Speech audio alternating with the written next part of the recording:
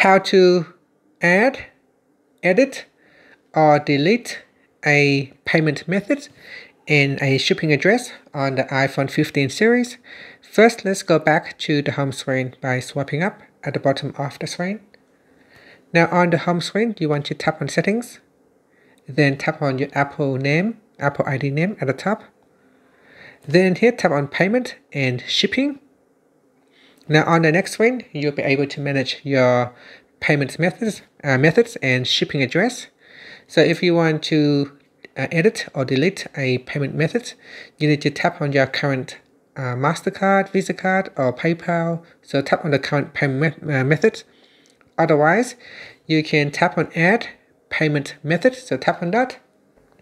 Now in here, you can choose credit or debit card. So that's include Visa, MasterCard, or American Express, or PayPal. Next, we can use the camera to detect your card, or you can manually put in the number and then put in the expire date and the expire year and the CVV, the security number.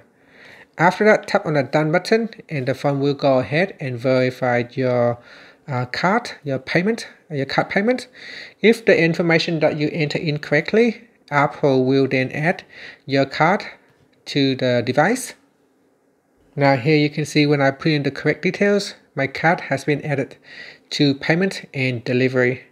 Now if you want to delete this one right here, just tap on it.